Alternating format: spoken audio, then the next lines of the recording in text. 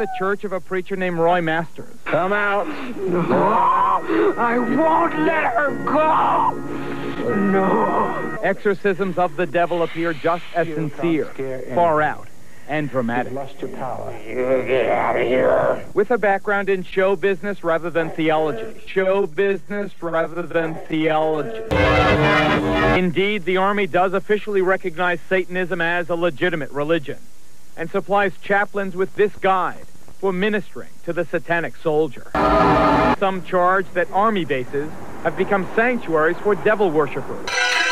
And the graffiti. 666, the sign of the devil. Over here, a bloody skull and crossbones.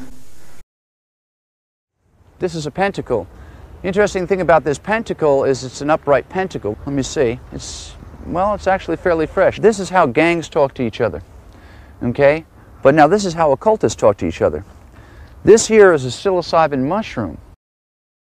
So probably they had a psilocybin ritual. Mike Warnke is a former Satanist. Today he's a successful comedian, preaching Christianity in the form of humor. But back in the 60s, he was one of Satanism's high priests. The things that you would see in a satanic altar. He showed us what a satanic temple might resemble, and typical implements used to worship the devil. The bones usually are used in a ceremony that calls for telling the future. I have an old 3-inch scar here on my wrist where my friends used to cut my arm open and bleed my blood into a cup and drink it mixed with wine and urine 4 times a year as a ceremony to Satan. In May of 1982, teenagers of a congregation in Topeka, Kansas, destroyed thousands of dollars worth of records and tapes, which they felt contained the message of Satan. The Christian concern sheds light on a more secular aspect of music listening. It's what you don't hear. Certain parts of the men's uniforms all accentuate the genitals of a male. Faceless creatures in robes that, to me, would, from my study, certainly symbolize druids, which, of course, go back to Satan worship. In the blood stains, there is very definitely, without any shadow of a doubt here, a face of Satan. For the purposes of this study, we will focus on the number 666 and its use in the Universal Product Code. Most people don't realize that 80% of all toys on the market have occultic influence, and these are the most popular. It says here that it actually makes the wings move, so let me, look at that.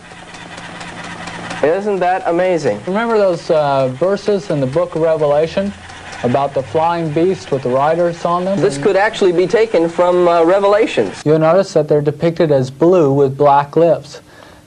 Well, isn't that interesting? And you know what happens to you when you die? You turn blue and your lips turn black. Smurfs has gone occultic. Very much so. Smurfs carry a homosexual connotation in that most of them are male. I believe so. Snake Mountain. It's got an interesting little feature here. I'm going to turn it on. It can actually transform your voice from your regular voice to that of an occultic hero. Is that correct? Let me turn this on here. I think I'm getting it too loud. Skeletor, the master of the universe. And I've reverse thread the machine, and I'm going to play that exact piece of tape backwards now. Okay, I live with Satan, exactly. And then you'll hear there's power in Satan.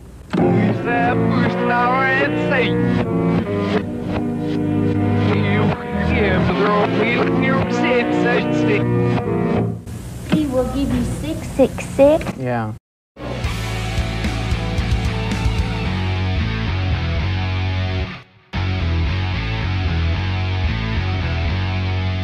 Listen to heavy metal music.